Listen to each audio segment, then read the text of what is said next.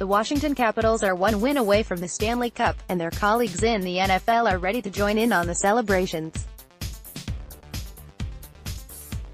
After a dominant 6-2 win over the Las Vegas Knights after the Caps raced out to a 3-0 lead, the excitement is at a fever pitch as the long BC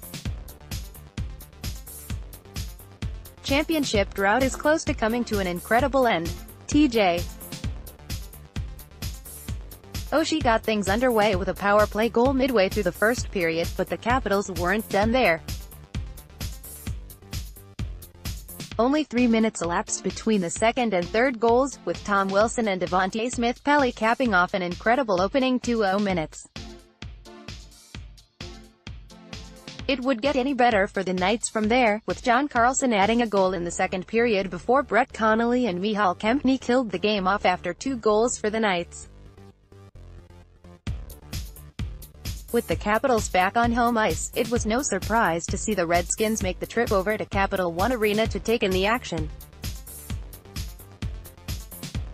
Mason Foster may have watched from home, but he was tuned in from the start, as multiple tweets regarding the game dictated. Josh Norman was inside the arena, decked out in Caps gear and a nearly front row seat close to the glass. As proven by his Instagram story, he could hardly see what was unfolding before his eyes. Ryan Kerrigan was also around, posing with Barstool Sports PFT commenter, who himself is a prominent Caps fan, as was Nick Sundberg, who took time to pose with fans while showing his support for the home team.